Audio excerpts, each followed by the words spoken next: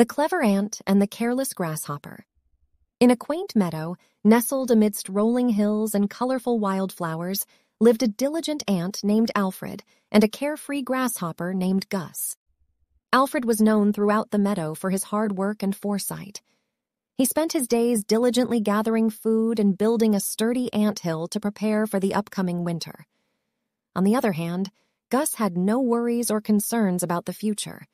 He preferred to spend his days singing and dancing, reveling in the beauty of the meadow without a care in the world. Whenever Alfred tried to remind him of the importance of preparing for the winter, Gus would merely laugh and say, "Why worry about winter when the sun is shining and the meadow is in full bloom?" As summer turned to autumn, the meadow's green hues began to fade, and a slight chill crept into the air. The wise ants knew that winter was fast approaching, and they diligently stored food in their anthill, ensuring they would have enough to survive the cold months ahead. Alfred toiled tirelessly alongside his fellow ants, storing food and reinforcing the anthill to protect against the harsh elements. His dedication and careful planning were an inspiration to the other ants, and they admired him greatly. Meanwhile, Gus continued to frolic in the meadow, not heeding the changing seasons.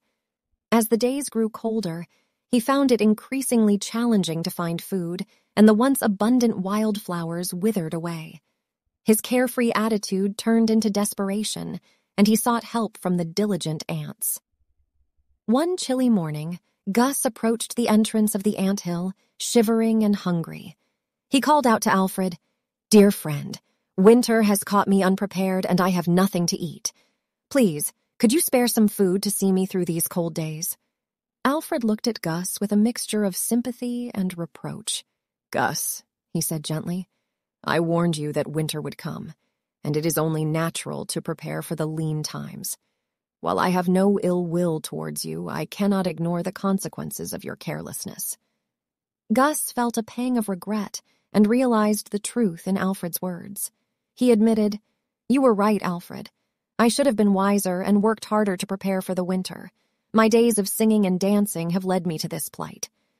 Alfred sighed and showed compassion. "It's not too late to learn from this experience," he said.